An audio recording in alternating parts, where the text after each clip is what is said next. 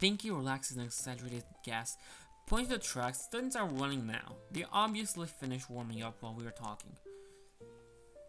Oh, she seems to be doing well. Who is it? Pinky clears her throat. So as you can see, this is Star Wars Academy award-winning track and field area.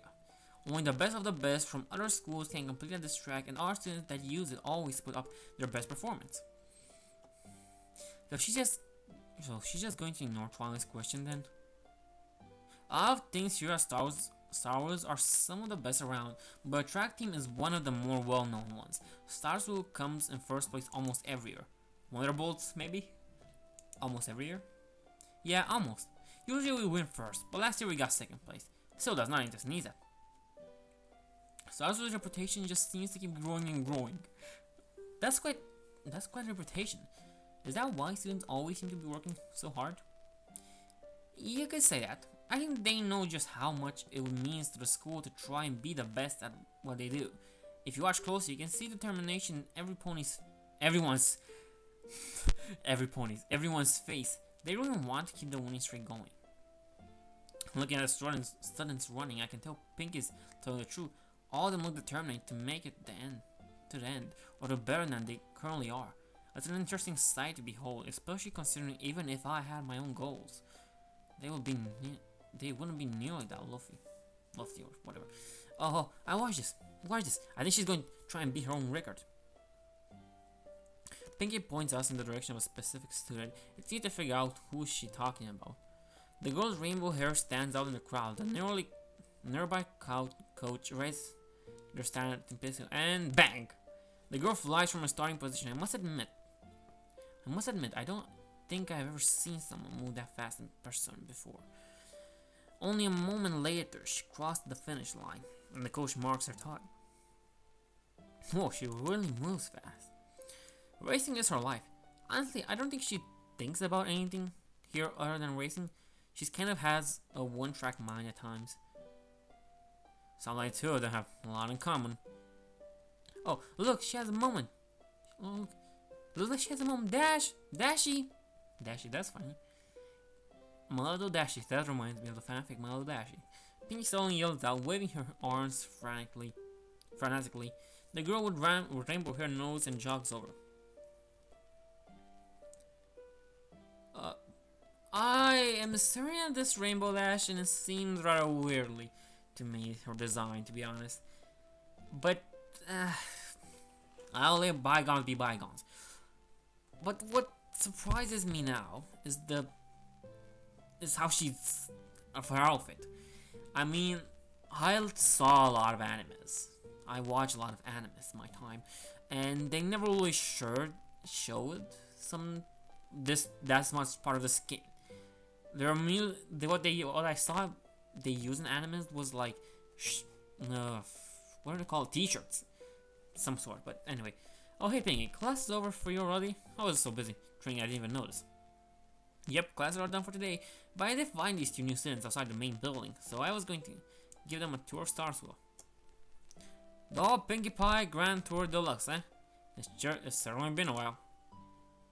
Yep, I think they transferred in just now too. Tom, Todd, this is Rainbow Dash. Nice to meet you, Rainbow. Hi there.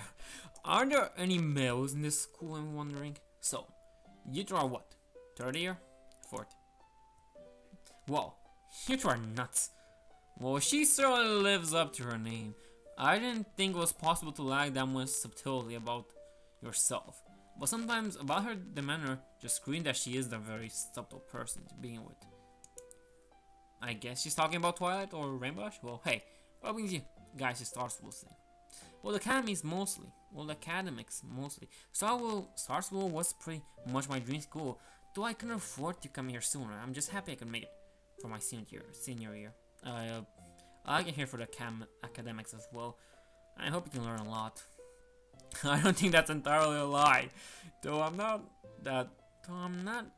really not all that interested in learning too much. Neither am I. What can you do? Well, that's cool. If you guys are thinking about joining the track team, though I'll do it now rather than later. Competition is looking to be pretty tough this year, and we're going to need to do some extra training if we're going to keep it up. Well, thank you. But I'm alright. Racing isn't exactly my thing. I probably read more about racing than I ever experienced it. Yeah. I don't think if running is what I'll be interesting. Well, suit yourself.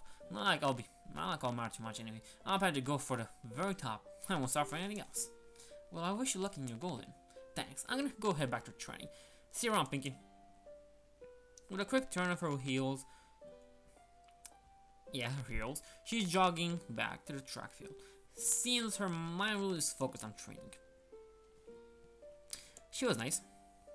Oh yeah, Dashi and me are best as of friends. We hang out all the time. If you ever get a chance to, you should get to know her more. Rainbow Dash and Pinkie Pie, that's all I can see. Applejack and Rarity. I mean, it's that thing that gives their own flares. I don't know. I'll keep that in mind. You know, this tour has certainly been interesting, but I can't help but feel like we're forgetting something. Hey Pinky. What is it, Twilight?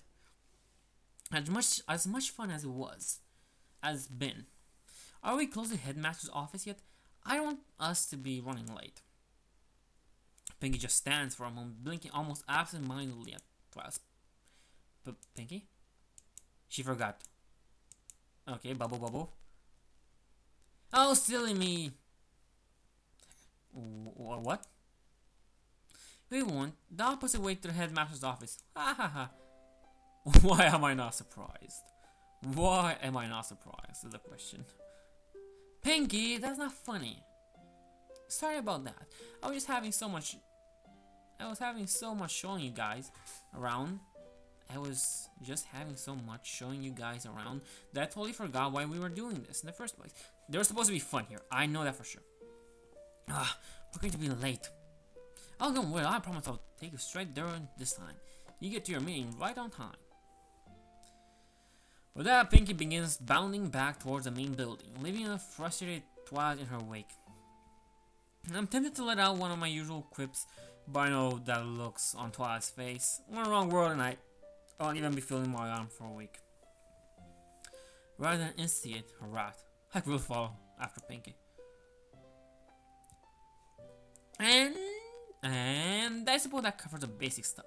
This leads to Celestia's office, but oh, you guys should really see the cafeteria. It's got tons of great menus and food. You really should check out for a laugh. Pinky! She's still holding her composure for most of the part, but I can tell when Twilight's on the edge. Thank you for the tour, but now we just need to see the Headmaster. Her voice sounds as straightened as she looks. Well, of course, Silly, you're new here, so that means you should get a lay of the land first. If you don't, you get lost, or worse, confused. But now you have a basic idea of where everything is, I guess. Too close. Pinky is still in my face, her grin is stretching from ear to ear. I swear I can see her eyes sparkling. So pretty cool, huh? What you think? What do I think? Well, honestly, it's still too much to take in. It doesn't help that I was just dragged around campus. That didn't even make me remember everything. In fact, it just confused me more. Also, I'm getting the feeling that the subtleties of personal space go right over this girl's head. It's cool, nicer than my old school. It wasn't a question, but it came out as one. As invigorating as Pinky's spirit is, I think I really need some time away from her right now. I'm being overwhelmed with everything as it is. She's really not helping me comfortable. Twilight's panicked voice doesn't help either. We're gonna be so late. My thoughts are broken by Twilight's yelp. In a flash, she seizes my wrist and yanks me away before I can even react. My eyes dart between Pinky and Twilight. Trying to figure out what just happened, Pinky just smiles and waves at my hapless body as Twilight drags me away. I don't even have a chance to wave back. That's the funny part. What the heck, Twilight? What a sudden rush?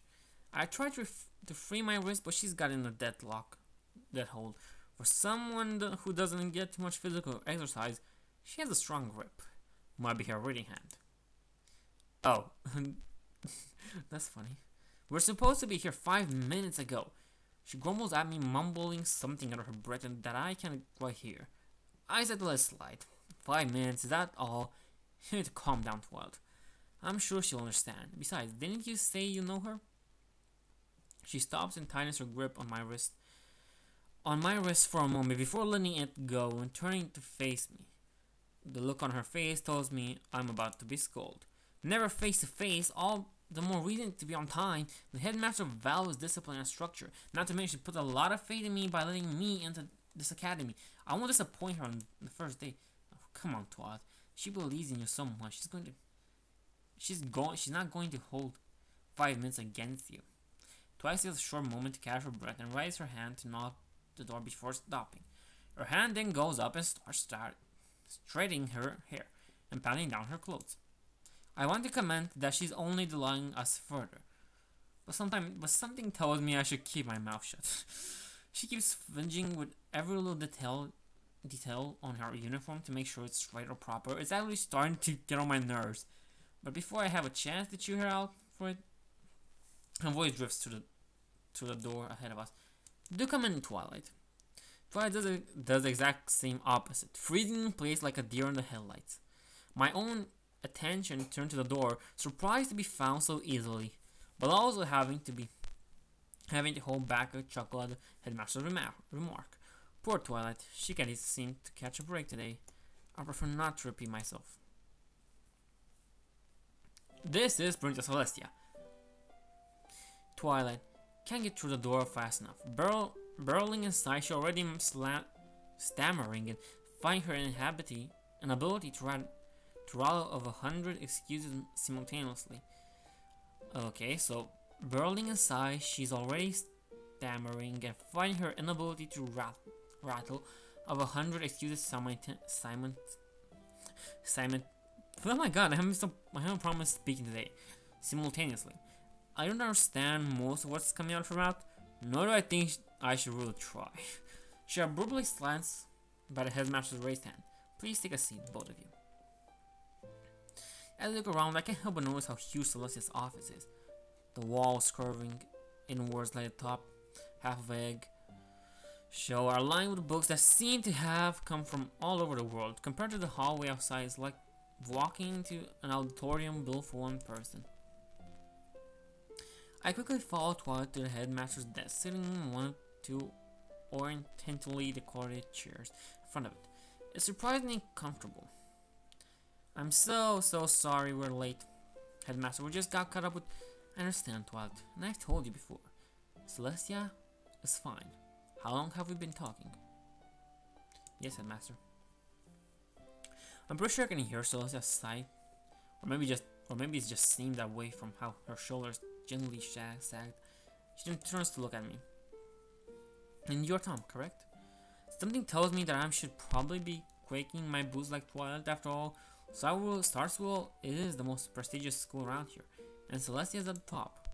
However, looking into Celestia's eyes, I can help but feel comforted. It's kind of the same color as Twilight's, but that's me. She seemed to give off a kind of soothing vibe rather than a harsh one.